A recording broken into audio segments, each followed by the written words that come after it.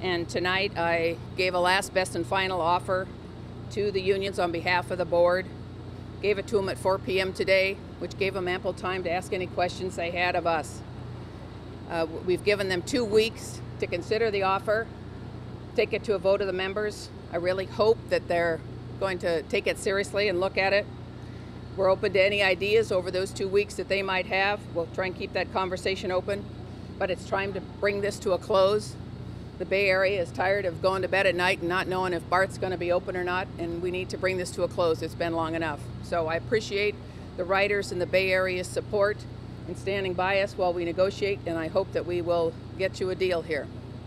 Any questions? So this was the last best final offer, but it was something that you guys actually gave 2 weeks ago? This was the last best and final offer which we gave to the unions tonight. What's the less than the one that they had just a few days ago? It is less than a previous offer? It's $7 million more than the offer we gave them on Friday night. One more Michael, day. anything? They've said they're waiting, they're willing to hold out for one more day. Are you guys going to continue negotiating in that? I've got 2 weeks that they have until the offer is taken off the table. The retroactivity is taken off the table.